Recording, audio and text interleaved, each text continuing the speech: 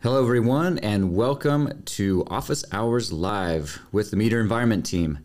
Today's session will focus on weather data and we're shooting for about an hour of live Q&A with our experts here, Drs. Doug Cobos and Chris Chambers, whom I'll introduce in just a moment. But before we start, we've got a couple of housekeeping items. First, we want this session to be interactive, of course, so we encourage you to submit any and all questions in the questions pane, and we will try to get to all of your questions. If we don't, which we more than likely won't, someone from our science or support team will get back to you with an answer via the email you registered with. Second, if you want us to go back or repeat something you missed, don't worry. We will be emailing you a recording of this session within the next 3 to 5 business days. All right, with all of that out of the way, let's get started. Today, our panelists here are research scientist Dr. Doug Cobos and application specialist Chris Chambers. Doug is the Director of Research and Development at Meter Environment. He also holds an adjunct appointment in the Department of Crop and Soil Sciences at Washington State University, where he co-teaches environmental biophysics. His master's degree from Texas A&M and PhD from the University of Minnesota focused on field-scale fluxes of CO2 and mercury, respectively. He was hired here at Meter to be the lead engineer in charge of designing the thermal and electrical conductivity probe that flew to Mars aboard NASA's 2008 Phoenix Scout lander. His current research is centered on instrumentation development for soil and plant sciences. And Chris Chambers operates as the support manager here at Meter Group. He specializes in ecology and plant physiology and has over 13 years of experience helping researchers measure the soil-plant atmosphere continuum. All right, so thanks for joining us, everybody.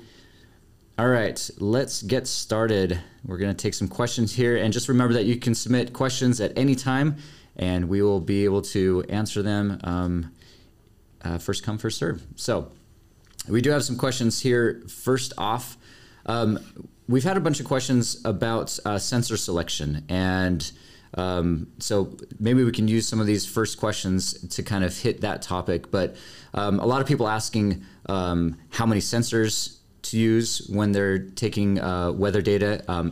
What are the other types of measurements that they would need to accompany weather data? Whether or not having an all-in-one station is better compared to a station that has several separate sensors. So Chambers and Doug, maybe we could hit that kind of sensor topic first. Good morning, Doug. Good morning, Chambers. Oh, sorry, Chris. So let's go ahead and get started. It's a pleasure to be with you all this morning, or whatever time of day it is, wherever you are. So the first question we've got queued up here is, what are the advantages of using soil moisture as an ancillary measurement, and how many sensors do I need? So if we're primarily interested in weather, why would we measure soil moisture? Well, the biggest factor there for me, Chambers, is that the soil moisture is a real driver of weather events and is a forcing factor that actually is one of the controlling factors of the weather. So if you're operating a big network and you're trying to do any kind of prediction, then understanding the surface soil moisture especially, and how available that water is to come out into the atmosphere is gonna affect things tremendously. So I think the big weather networks are really keying in on this over time. Right, and if you're doing hydrological modeling or that storage component for soil moisture, it's what's hanging around. So in your profile, you really need that measurement for a water balance or a hydrological model. Yeah, and then getting back to your plant science roots. I mean, if you're doing anything, if your network or your observations have anything to do with plants, then you have to know the availability of water for transpiration and photosynthesis. That's right. We always needed this type of data. You can't tell very much about the plant water status unless you know what's in the soil, unless you know what the inputs are. Yep. And frequently those measurements are, especially when I was actively doing research, your weather station could be miles away. Yeah. How many sensors do I need specifically for soil moisture? Tag, you're it. That's the age-old question, right? I guess, yeah. So especially if you're just measuring up with where you're measuring weather, you're probably going to want some kind of profile. And it really depends on the questions that you're asking or what you intend to do with the data. A lot of weather networks already have soil moisture data. If you want to make your data available in a national or a statewide network, then look at what is already in the database. There's probably recommendations for how many sensors you need and at what depths. Yep. The SNOTEL sites, state mesonets, they all have guidelines, the National Soil Moisture Network. And if you're not going to use or don't want your data to be available in one of those networks, then what kind of questions are you asking? Are you trying to validate the data based off of validate some satellite data, or do you want to know what's in the root zone? Do you want to know what's escaping the root zone? You may or may not need that many sensors, but think about the questions that you're asking and what you want to do with the data. Yeah, and all those things you touch on, would determine if you want to scatter your sensors spatially or if you want to go vertical for a profile or some combination of both. Yeah. So there's a lot of different options there. So really, actually with any environmental measurement, the take home is make sure you understand what you're trying to measure and what the data products are that you're trying to get first, and then set up your installation exactly with that. Exactly. All right, shall we move on? Yeah, I was just wondering, so all-in-one versus separate. Oh, we can touch on that a little bit if you want, Brad. That's actually a good question. So, recently a lot of all-in-one weather stations have come on the market, and they certainly have their advantages, but they also have their disadvantages. Many of the weather standards, including World Meteorological Organization, call for measurements at different heights, right? So your rain measurement needs to be close to the surface and shielded from the wind. Your wind speed measurements need to be higher up, and so you cannot accomplish that with an all-in-one. That is really the biggest drawback of the all-in-one. However, the all-in-one stations are extremely convenient and are what WMO would call fit for purpose, right? That for a lot of weather networks and a lot of microenvironment monitoring and a lot of field scale measurements or plot scale measurements, they're a really, really nice option. It just depends on if you need to adhere to a certain standard and in some ways the quality of the data or the accuracy. So you're not going to find an all-in-one that has a Class A pyranometer. So if you need stuff like that, then or net radiation or something like that. Exactly. But in the bonus column of the one-on-one all-in-one weather stations, then they are really simple to put together. Basically, you're just mounting one unit on the top of the pole, maybe with a data logger. And data management as well. Having just all of those measurements come into one port of your data logger really lets you do a lot more with your data logger. True. Yep. All right. Let's see. We've got we do have several questions asking about installation, so maybe we could cover this topic next. Just number one, is there a general guide for installation of weather stations? And then there's some other specific questions that we can get to. But first, kind of overall general guideline for installation. Yeah, you brought up the World Meteorological Organization, or WMO. Yep. They have extensive guidelines on siting for measuring the bulk weather parameters most accurately, and many other standards organizations, the Association of State Climatologists, NOAA, all of these organizations have really solid recommendations on how to get the best weather data possible. But those recommendations really are tailor-made for meteorological and climatological and weather observations. But if you get into some specialty networks and some specialty uses, like maybe urban networks, then those recommendations aren't going to serve those needs very well. Right. And it depends what you're measuring too. For weather, especially, your location is going to be very important, because you could wind up measuring a microclimate. Yep. Which, if you want weather, that's not going to be really what you want to be measuring. Yeah, that brings up an anecdote that the microclimates are extremely important.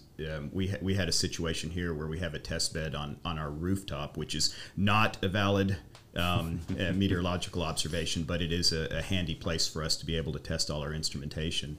And about 200 meters away, down the hill a little bit toward the creek, we also have some instrumentation deployed.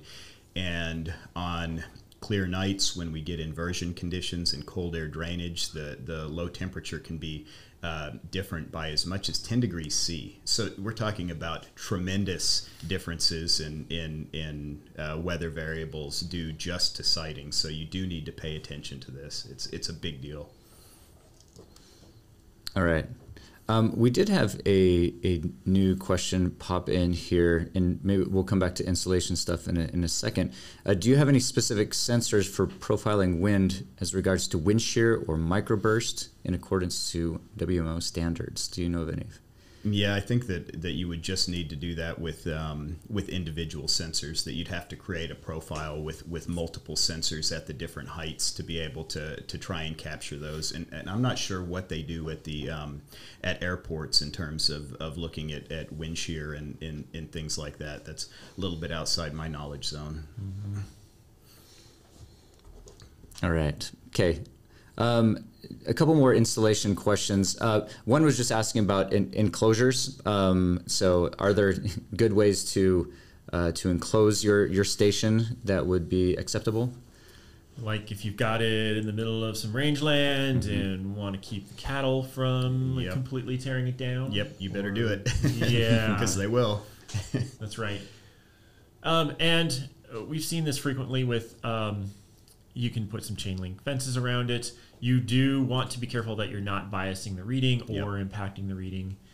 And I don't know off the top of my head what the safest distance is. Definitely below your station, right? Yeah. So if you're using a kind of a not really a standard, but a lot of people make their measurements at 2 meters height. WMO calls out 10 meters for wind speed and some other things, but you definitely want to keep your fence, your chain link, or whatever kind of fence it is below that level, so you're not influencing the wind field. But I mean, it would be a pretty tall fence to go 2 meters anyway, so it's not really a big deal. I think that most installations will have some type of fencing to keep the animals out, because animals are really, really difficult on instrumentation. Right. Pretty indiscriminate.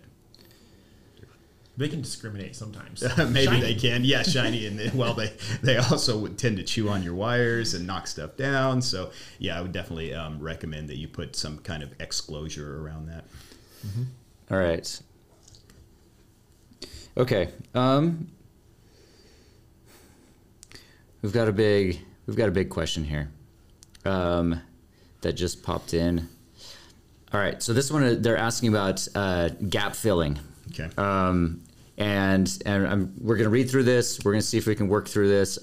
Their main question here at the end is there a good procedure on how to gap fill in weather data, those kinds of things. But here's their question here, saying that they've got 2 weather stations about 800 meters apart at their experimental site.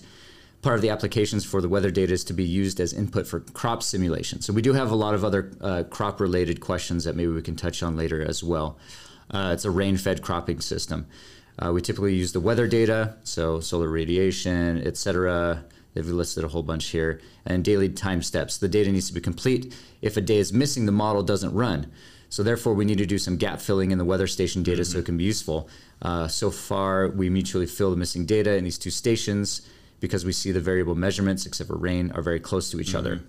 But then we still have the remaining gaps. So for now, the best idea was to fill it in with a nearby weather station about 9 kilometers away.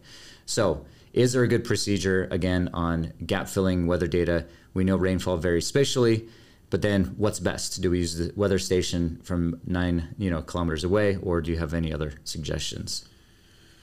Oh, that's a really tricky one. Yeah, it is. When I first heard gap filling, I thought you were talking about spatial Spatially, gap filling, yeah. but this is temporal gap filling, and that is the most difficult one, of course. Which, if you're using, you don't have data where you are, then it becomes a spatial problem too. Yeah, because 9 kilometers is a long way away to infer your precipitation in many cases. Yeah. So for the weather data that they listed, it sounds like they may be calculating reference evapotranspiration from those measurements. And so, I think that when both stations are out, then and you're stuck, then using the nearest weather station, is probably the best way to do it. If you had a data scientist on your staff or wanted to do a little bit of data science work, you could probably determine the bias between that station that's 9 kilometers away and your 2 stations that are in the location that you care about.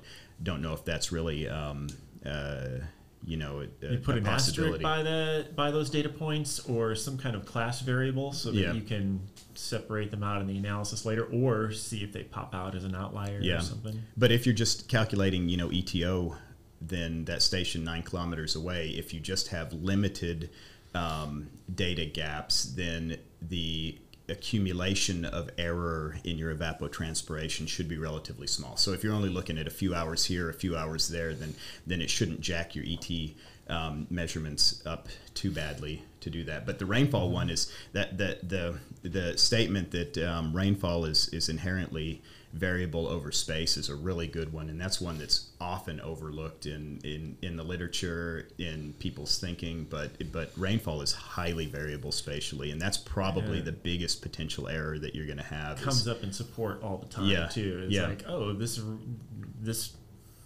rain, this precipitation gauge, 3 miles away got just a deluge, and then the station here didn't get any precipitation. Exactly. What's wrong with my what's rain going on? gauge? The station out at the airport that NOAA uses, said that I got 3 centimeters of rain, and I'm still dry out here. What's going on? Well, it's highly variable. So there's not really a great way to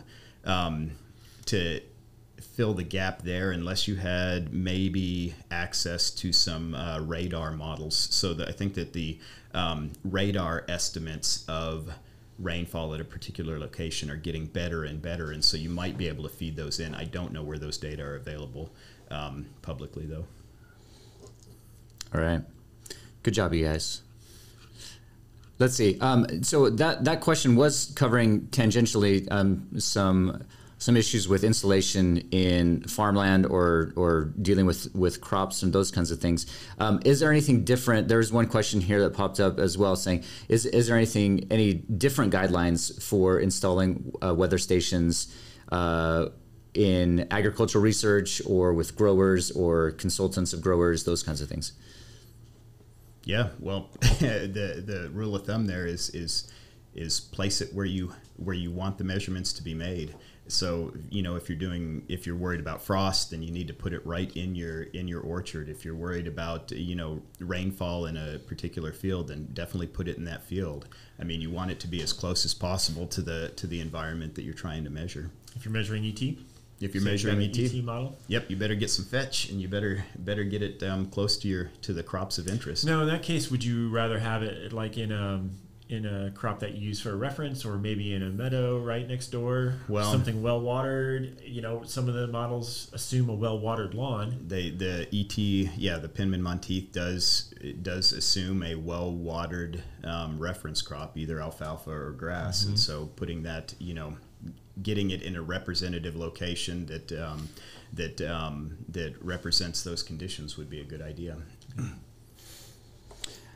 I was going to say, there's a couple, you were talking about ET, there's a couple questions in here asking about calculating ET, and this particular question is asking for grapes and other high-value crops. Do you have any other, but in general, do you have any other suggestions for generating ET within these specific crops? Well, one of the nice things about the Penman Monteith model that you suggested is that you can calculate an ET based off of standard weather readings. You don't need super specialized equipment. your radiation, your temperature, your relative humidity, wind speed. If you have those things, then you can get an estimate of ET. There are more precise ways to do it, but those can run pretty expensive by the time you put a full flux tower or something together. Sure. Yeah, and if you rely on the crop coefficients, if you have a pretty good handle on what your crop coefficients are, then you can get at the actual ET. I see in this question though that they're also asking about using soil moisture to back check that evapotranspiration, and that is actually a really good idea, because any kind of bias that you have in your either in your location of your weather station or in the weather measurements will create a systematic over or underestimation in the calculated evapotranspiration, or any error in your crop coefficient will lead to a bias that accumulates over time. And so having a ground check to check that, it's almost a pun. To see that, to check the soil moisture, it'll tell you how much your storage is changing. To look at your storage pool. Yep. Yeah. Yep, and that is soil moisture is a really nice integrator of what has happened above, in terms of evapotranspiration, in terms of precipitation. So if you have that information on the soil moisture, it really helps you do that ground truth and maybe adjust your measurements to account for any of that bias over time. Right. All right. Let's talk about some maintenance questions here. Just in general, I mean, we've got a lot of questions about just general maintenance, about calibration, recalibration, support services, other things like that. Just in general, how about this one here? Just what is the recommended maintenance for your weather station, or in particular for our meters Atmos 41? Yeah, so that's a really good question, and this is something that is pretty important. Some of the sensors that you're going to find on pretty much any weather setup have some drift over time, and so we try and quantify that and give some recommendations as to when things need to be recalibrated or need to be switched out. So specifically in terms of the Atmos 41, which is our little all-in-one, there is a small daughter board that houses the relative humidity, vapor pressure, and barometric pressure chips. And so the calibration is stored on those. And so we recommend that you change those out every year or every 2 years. Every 2 years. Yeah, at the worst. And so this is something that takes about, 6-7 minutes. You can do it in the field. All you need to do is get another one of those daughter boards from us, and you can change it in the field and get your measurements spot on. But it's a weather station, even if you have cloud access and can keep your eyes on the data all the time, you still need to put some thought into maintenance. You bet. Precipitation, rain gauges, rain funnels get clogged up. Nobody has figured out how to keep rain gauges from getting clogged up. No one that we know of anyway. Weighing gauges, I suppose, but of course those are accumulating, bird poop it gets right in there. And mouse bodies. You still need to get in there and check it out. Every 2 years with the Atmos 41s, you can send it in. We'll do a full calibration service, do a new calibration certificate for you, check all the measurements, make sure they're okay. If you want to keep your device in the field, the ones, the measurements that tend to drift, like Doug said, we have field replaceable components for those. That includes the solar radiation as well. You can switch solar that radiation and relative humidity. Yeah, those are really the two big ones. But aside from just the calibration, the maintenance issues that Chambers talked about, going out there, clean out your rain gauge, make sure it's clean, get the cobwebs out of your sonic anemometer path, make sure that there's no ants or wasps trying to nest in it. So the regular site visits are always a bonus. Okay, not always necessary until things happen, but you're going to be better off if you send a student out or a technician occasionally. And if you see something in the data, then definitely go out and check for sure. it, especially the precipitation. The Atmos 41 has accelerometers on it. They can give you some information about what's happening out there. If you see something odd, maybe it's fallen over, got hit by operations or something like that. So just another anecdote. I have a buddy here who's a local farmer that they've let us do a whole lot of testing on some of their alfalfa, and so we got them in Atmos 41, and he was complaining, oh man, we got again that same precipitation thing. Oh, they got half an inch of rain, and I only measured a 1/10 of an inch. What's going on? And so I walked over to his weather station and popped the funnel off, and it was about 2 centimeters thick bird poo and dust, and they're just completely plugged. So great. Yeah, so make sure if you see an anomaly and you have questions, get out there and check it out. We've got the hawks out here that build nests right next to it, and they loved to perch on the rain gauges and eat mice. They do. So you go to your rain gauge and you find a half-eaten mouse inside there. That's not going to help your never measurements. good for your data. No. Lovely. Thank you.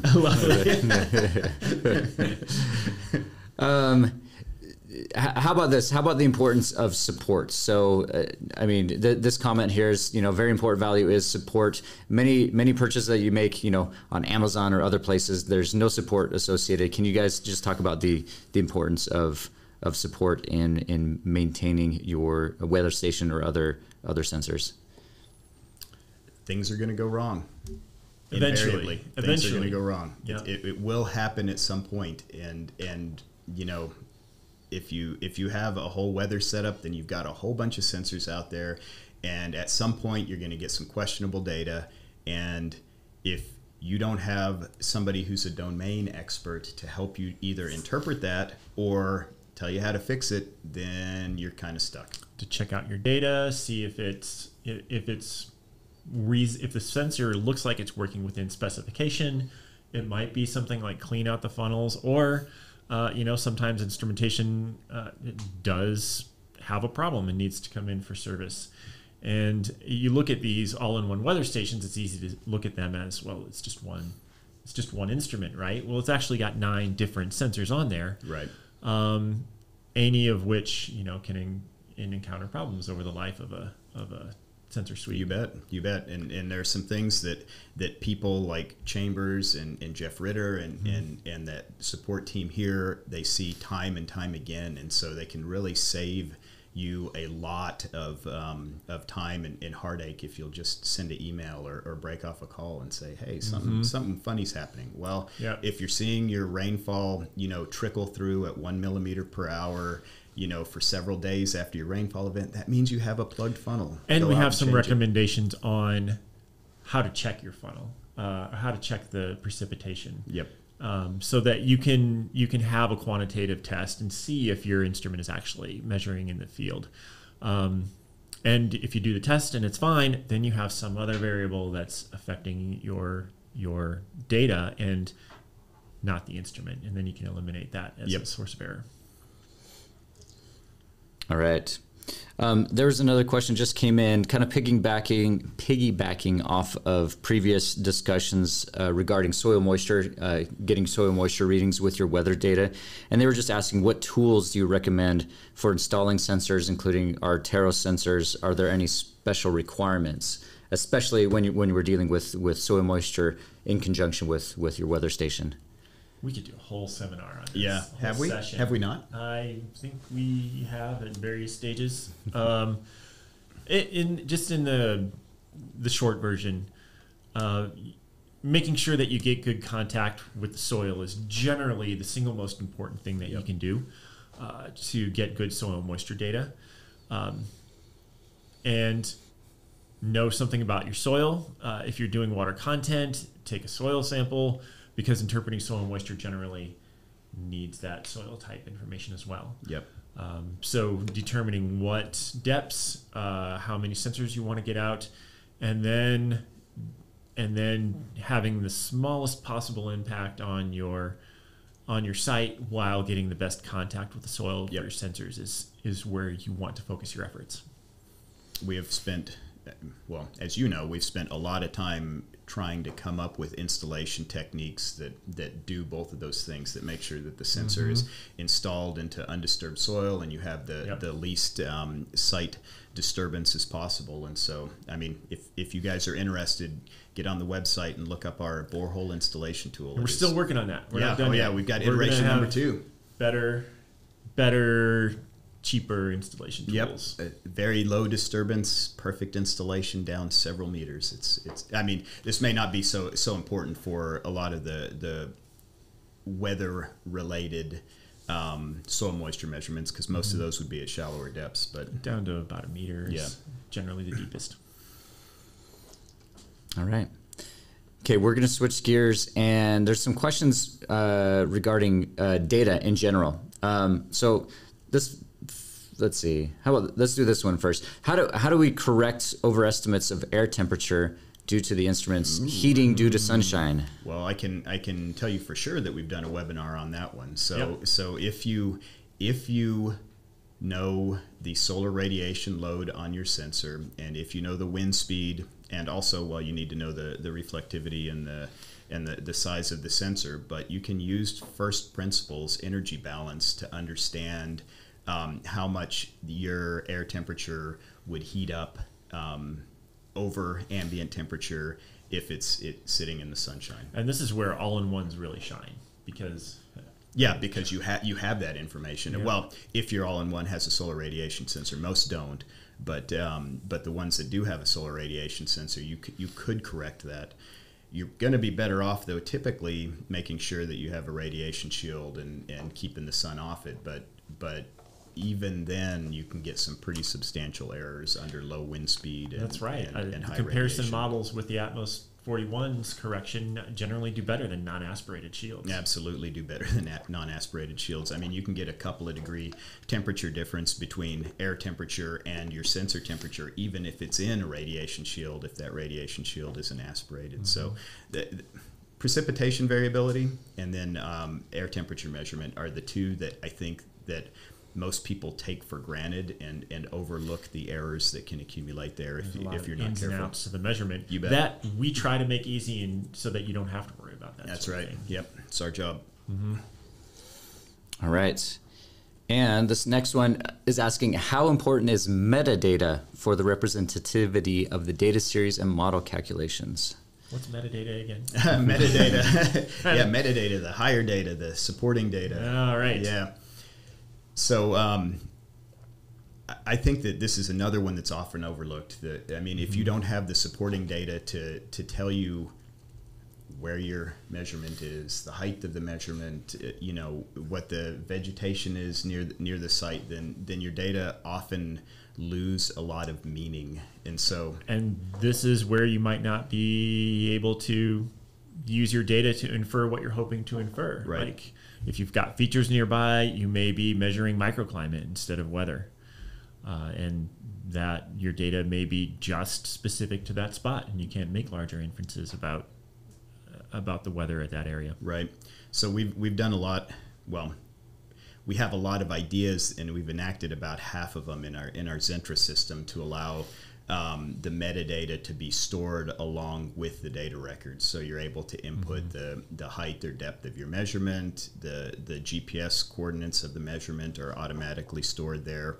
And then we've spent quite a bit of time recently having all of our sensors be smart sensors. So the sensors themselves will tell you if there's a problem with their calibration. They'll tell you if there's a problem with the measurement. They'll tell you if maybe a sensor has broken and they've had to revert to a sub-sensor that's less accurate. So all of those data come through in the data stream, and I think that is pretty helpful for some of the big network operators, especially to be able to have some automated QA QC on the data stream when the sensor and the system reports and says, "Hey, I've got a problem." Right. Yeah. Right. All right. Let's see. I think we're going to come back. We have had, coming back to insulation, we have had a lot of questions. People concerned about leveling sensors. Is there any little insights you can give about? We've got people talking about weather stations, power sensors, anemometers, other things like that. Any insights there? Yeah, level is good. Okay, next question, Brad. No. Do you remember the spec? How far out of level is it before you run into a problem? Well, so I can speak specifically for the Atmos 41 with our rainfall measurement. Some drops have to hit a couple of electrodes, and it's about 3 degrees off level that you start missing those. We tell everybody don't touch, to try and give a little bit of safety factor there. But Also, your wind speed, your precipitation catch wind areas, direction, wind direction, your solar radiation, all of those things are going to accumulate errors if you're not perfectly level. So it's a pretty good idea to look at your bubble level, or actually in our get your pole instruments. level. Yeah, get your pole level, look at the bubble level on the instrument, or in the Atmos line, we have accelerometers, level sensors in there that, so you will see your level data come through in the data stream, and if you set a flag or if you look at that, you can tell if you have a problem and get back out and re-level your sensor. Yep. So yeah, but that is important, Brad. All right. I'm glad I asked it then. All right. Another maintenance question. Our battery levels are giving us a lot of issues. Any tricks to keeping stations running that are dropping below 50% battery power? So this crosses over into data logging and data management, and as a system with the Atmos 41 and the ZL6, it is power management is critical. We try to make that as behind the scenes as possible with the solar panels and the recharging and rechargeable batteries and all that. But again, you are in the field and you're transmitting to a cell tower, and in most cases, your cell reception is going to determine what your power budget is. That's right. And so if you've got a device that's out just on the edge of cell service and it's trying to get signals, and then it has to do a bunch of retries because it's got a poor signal, and then there's a lot of things going on behind the scenes with cell signal strength too, and it can vary at a site between 25 and 50% in any given case. So definitely managing your cell transmissions is one of the tricky parts about that. Yep. We also have some good tools. Sometimes the sensor is the problem and it's drawing more current, and we have some tools on how to actually measure if the sensor is operating within specification. Yep. And that's the ZSC Bluetooth reader. Yep. So we put that functionality in. One other that just came up recently had a cosmic ray neutron sensor that was running on a ZL6, and the batteries were going down. There's no reason that the batteries should have been going down on this. And so I will make the statement that birds are pretty indiscriminate with where they poop. It's not just rain gauges where they like to go, but the solar panels can get pretty gummed up with bird poo too if you're not careful. So and keep we've an had eye canopies grow up over. Oh yeah. I put this thing out. Oh yeah, some of the in the tropics. Right, yeah. And 2 months later, the solar panels completely blocked by solar radiation. All right. This next one is a suggestion or feedback or something that this commenter has seen. They say that it seems that all-in-one systems like the Atmos 41 can be teamed with ancillary powered heated rain gauges or unpowered chemical snow melting gauges to get four-season performance. Can you guys talk a little bit about that potential? Yeah, I mean that is a really good strategy to extend your precipitation measurement, which is the primary reason that the Atmos 41 wouldn't be called a four-season measurement. That it really, under frozen precipitation conditions, it's not going to get you any information. So if you have a secondary measurement to measure the rain or the snow, then that is a really great idea. May not get all the way there, because your wind path can get gummed up with snow and filled with snow under some conditions, and that's a really tricky one because even your anemometers that claim to be four season, your cup anemometers or propeller anemometers, those also struggle a lot when you have blowing snow and accumulating ice. Those can give you also no information when they get frozen, and so we skied past a Snowtell backcountry skiing one day, and just that cup anemometer, the wind was howling, and that cup anemometer was just in a just in a solid block of ice. It's a tough thing to do. So unfortunately, it's very tricky. Yeah. All right.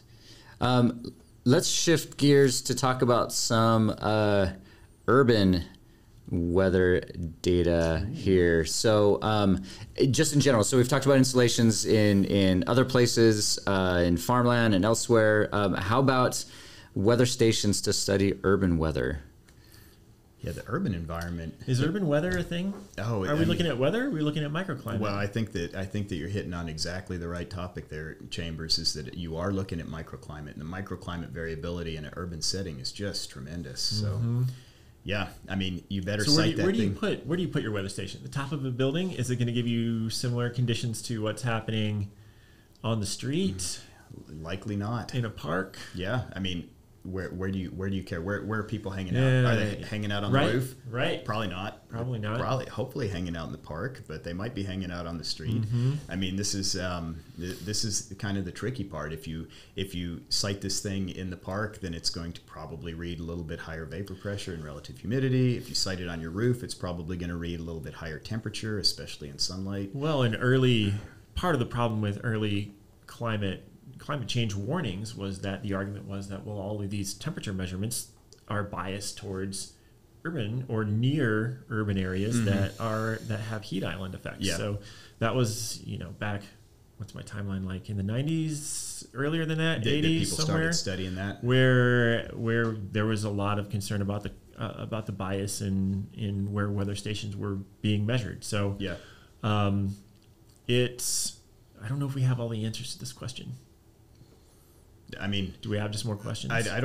We have, a lot of questions. That's for the urban weather folks to answer those questions. I mean, typically in urban environment, you're going to have some network. You're going to have multiple locations where you're making these measurements. And so if some of the measurements are in parks, if some of the measurements are in a, more kind of asphalt type setting, if some are, closer to buildings, then maybe you get a better integrated idea of what's going on and what the felt conditions are in the in that environment.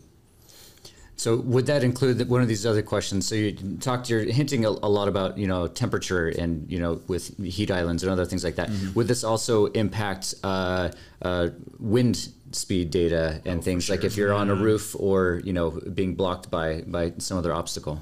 Yeah, that's probably the most variable one. If you're sitting right next to a building and the wind's coming from the building direction, you're going to get obviously the wrong answer. From that standpoint, having it up above the buildings would be best. But then, it just depends on if you're wanting to understand how humans feel, what the operative temperature or the felt temperature is at a certain location, then you're going to get the wrong answer if you put that up where there's a lot more wind speed. You're going to get the right answer if you put it down where the humans are hanging out. And then if you want to know whether there's an inversion going on, then you're looking at a completely different set of data. Yep. Yeah, tricky stuff. This is why I have a weather station that's at my house, so I know exactly what's going on all the time. Kind of a weather junkie, though. I mean, I pull out my phone every day and look and see what's going on outside and what happened, the day before. All right. Let's see. This one, I don't know if we've hit this one specifically, but talking about comparing results between standard rain gauges with a reed switch against all-in-one rain gauges. Can you talk a little bit about comparing the two when necessary? I don't really see a dominant. It's kind of how you get to the measurement isn't quite as important as the other variables. That's exactly right. That are in there, I think. If the rain gauge is reading right, which you would assume that they all have been calibrated and can measure the amount of water that's come through them accurately. And I would make the statement that that's generally going to be true no matter if it's a, tipping bucket or tipping spoon gauge with a reed switch or any accumulating rain gauge. Really, your bigger errors and your bigger differences are going to come from things like the radius of your intake, right? So rain gauges with a smaller intake will miss more rain if you have higher wind speeds, and the differences are going to come from the location, the height that you mount the rain gauge at. So the higher wind speed, the less rain you're going to get. If you mount this thing at the ground surface or rain shield it, those are going to be much bigger effects than the accuracy of the rain gauge itself. Although it does affect the specs. I'm thinking about the resolution of a drip counter like in the Atmos 41. That's true. And because that gets 0.017, I think is our smallest 0.017 resolution. millimeters. I've never seen a tipping bucket or a reed switch that gets that kind of resolution. As we were, I remember chatting with a client, and luckily they had leaf wetness sensors out there because we're getting precipitation. We're this seeing morning, precipitation, and it has not rained. There's no precipitation gauge that is logging this, and they were seeing dew. They were seeing condensation in the funnel, and then it was dripping. And it would just make a few drips, like one every 15 minutes or something like that, until it dried out. And that data was corroborated exactly by their leaf wetness sensors. Yep. So those are the fun ones where, hey, this is what's happening. That's when support is fun. When everything works, right? Yep. Or at least when you can figure out what's going on. Let's see. How about here is a fun one. What kind of weather equipment would be considered appropriate for a utility scale solar installation? Yeah, this is a really interesting one. Been learning more about the renewables area and about these solar installations, and by far the number one most important is that Class A pyranometer. I mean, you've got to know what solar radiation is coming in if you're going to determine any kind of efficiency from your solar. Measure it down to the joule. Yeah, exactly. And then a lot of people actually are adopting all-in-one weather stations to monitor the rest of the weather parameters. So none of the all-in-ones have that Class A pyranometer. You'd have to measure that separately. But an all-in-one is typically going to be adequate to measure the rest of the environmental parameters. Except, of course, soiling. That's the other big one. You've got to somehow measure how much dust is accumulating on your solar panels, which that's a kind of a tricky one at this point. Right. All right. Let's see. We've got a few minutes left. We'll hit some of these next ones here. I'll get to this one in a second. There are a couple questions asking about, in general, just again, we've talked about ET already a little bit, but specifically about how does ET work with meters, weather stations, and within Zentra Cloud and those models. And just can you talk a little bit about how those work specifically within Zentra Cloud? Yeah, basically we implement FAO 56, right? Exactly. And so if you want to learn like the nuts and bolts about it, it's an FAO. You're going to look for FAO 56, based off of the Penman-Monteith equation. And actually, I think that Colin Campbell and Dirk Baker did a webinar, joint webinar with Campbell Scientific about measuring evapotranspiration, and so that's a pretty good reference. And I think they reference some literature that helps with that as well. Brad, were they asking about Zentra Cloud as well? Yeah. So they're asking about how does that work in Zentra Cloud right now? So it's super easy in Zentra Cloud. All you have to do is apply one of the, what do we call them, scientific models, and say give me ETO or ETR. You can have the alfalfa reference or the grass reference. And it will do all the calculations. Man, I have a 50% chance of getting it right. Yeah.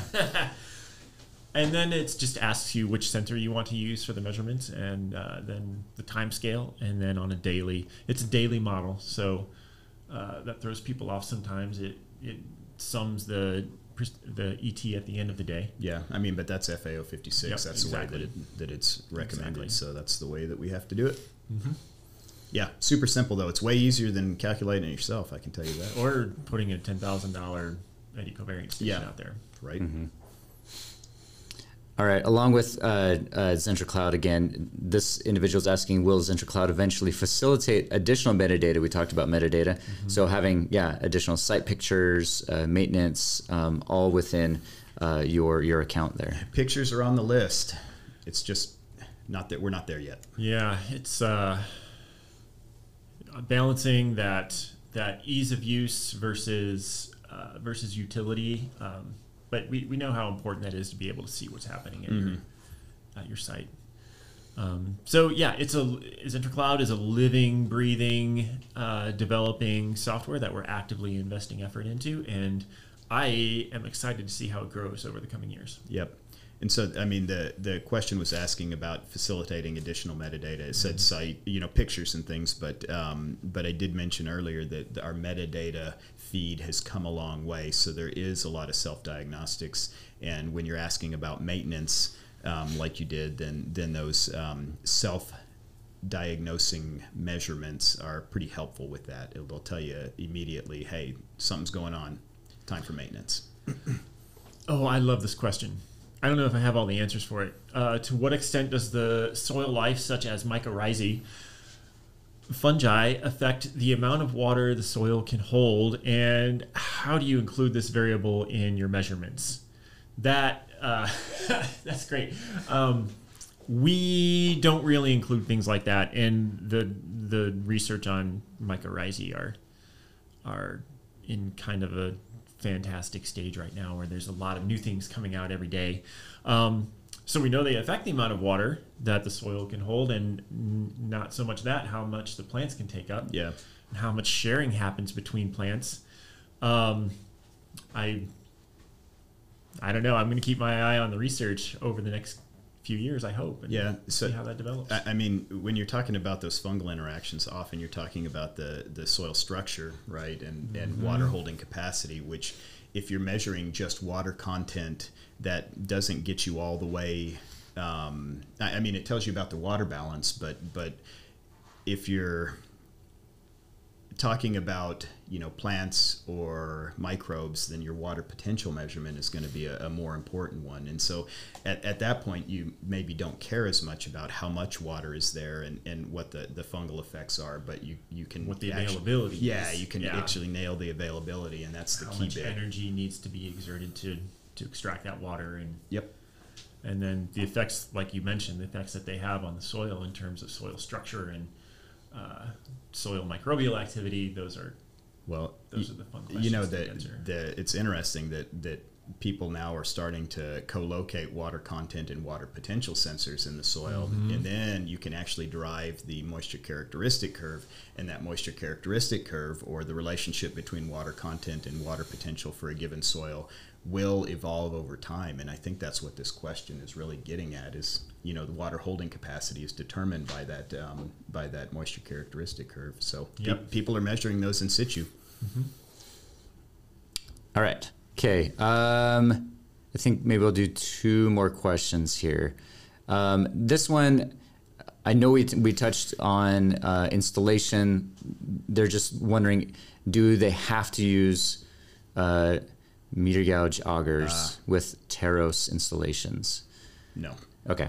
No, I mean you can install the sensors in many different ways. The old tried and true is dig a big trench down to the depth you want to. And some people still really like that because they get to see the soil profile. You get to get soil samples exactly at the depth, and all of that is important, especially with water content. And you sensors. can tell, when you insert it, if you've hit a rock or hit a root, or or if you have some type of problem. So no, you don't have to use the borehole installation tool. It's just a really handy way to get a good quality installation. And focus on soil to sensor contact. If you do nothing else in installing your soil moisture sensors, make sure you get good contact with the soil.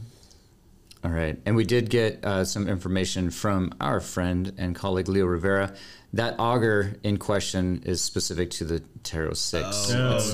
That's the soil temperature profile sensor. That's a whole different beast from the water content sensors. And the answer is still no. You don't have to use that. It is recommended because it's the same size as the thing. Hey, we answered the wrong question, know. but we had a lot of fun answering the question. I answered the question I wanted to answer. Sue me. That's right. What we learned is the friends along the way. All right, let's see. Final question here, I think, and we're going to combine these two. And this is just about dealing with some fun and exotic installations. One is asking about installing on a glacier surface, and the other is in active volcanic areas. So any insights in those two? Are these coming from somebody in Iceland that would be installing on a glacier in in a volcano? Yeah. Well, the active volcanic areas, that one's going to be a tough one just from the standpoint of measuring rainfall. I mean, any type of ashfall or dust accumulation is certainly going to gum up your rain gauge. Mm-hmm. And even if you're using a weighing rain gauge, it's going to give you, some accumulation that's not actually rain. It would be, solid material that's accumulating. So that's going to be a pretty tough one. The rest of the measurements ought to be okay if you clean your pyranometer pretty often. I mean, your solar radiation dust is going to... covering solar radiation is going to be a problem. Yeah, tough one. But I mean, anytime you're doing research or monitoring anything in a volcanic area, that's kind of a special case, and you better be prepared to do a little bit of extra work, I think. What about the glacier? The glacier, watch your metadata. The Atmos 41 has accelerometers on it, so you'll know if you get some movement and it comes out of level. Yeah, exactly. And you need to truck back on there. Differential melting and you're at a tilt. That's something where cloud access is so helpful for keeping an eye on your site, knowing when there's a problem, for troubleshooting. And then if you run into a problem and you see it in the cloud, then you can just truck right out there and fix it with a minimal loss of data. But sometimes your cell signal is focused on areas where people are. Yeah. So it might not be an option on the surface of a glacier, depending on where it is. In that case, you better get out there pretty often. Yeah. All right. I think we have come up to the end of the hour here, so that's going to wrap it up for us. And we just want to say thank you for joining us today. We hope you enjoyed this discussion. Thanks again. Yeah, I had a good time. It was fun. Yeah, nice job. Thanks again for all the great questions. We had a bunch that were submitted. We got through almost all of them, so that was great. Good job. Good job, Chris. Good job, Doug. Props to you guys. For those in the audience, please consider answering the short survey that will appear after we close here, just to let us know what types of Q&A themes you'd like to see in the future. And for more information, definitely on what you've heard today, please visit us at metergroup.com. Finally, look for the recording of today's presentation in your email, and stay tuned for future Meter Office Hours events. Thanks again, stay safe, and have a great day. Ciao. Bye-bye.